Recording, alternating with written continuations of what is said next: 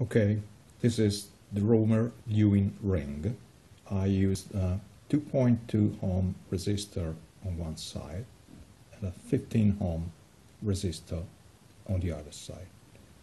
The rest of the ring is made up of copper, basically, highly conductive, and we can assume it has almost negligible resistance. Okay, toroidal transformer, 372 millivolts of EMF. We can measure it by running the probes around the core.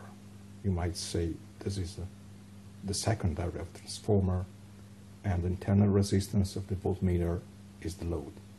That's kind of right. This is what I measured when I opened the ring.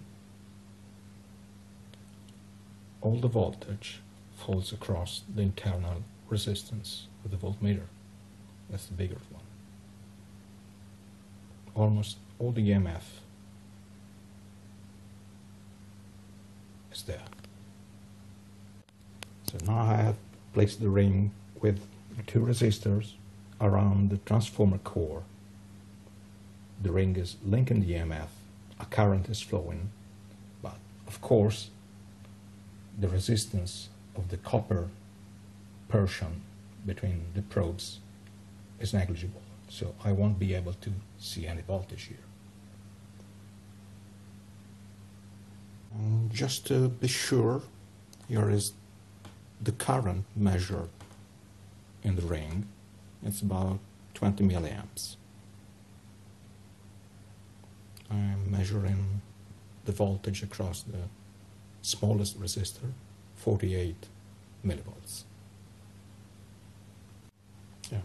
Now I have placed 2 voltmeters across the very same 2 points, more or less. Well, just because I couldn't fit the tips.